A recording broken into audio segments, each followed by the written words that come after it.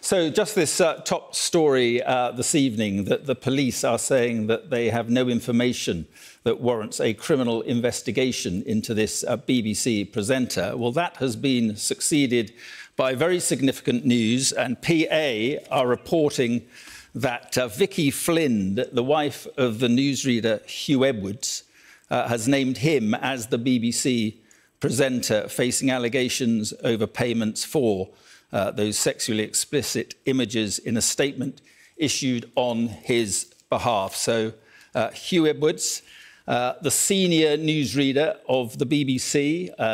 presenter of the BBC 6 o'clock news for a long time, presenter of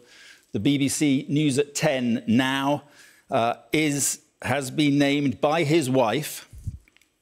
as being the BBC presenter at the centre of all this.